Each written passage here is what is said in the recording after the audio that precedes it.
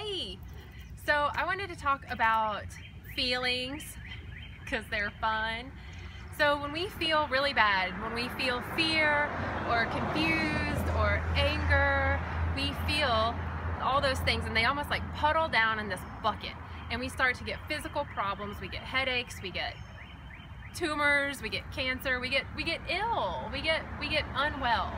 And a lot of us just kind of stay in distracted mode where we're just kind of like this or like this all the time, where we're not doing anything and we're not getting sicker, but we're not getting well-er.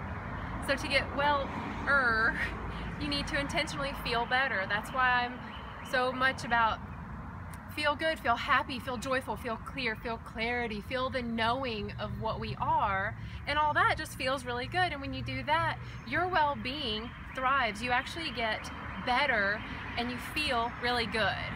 So that's what I just wanted to talk about. Cool.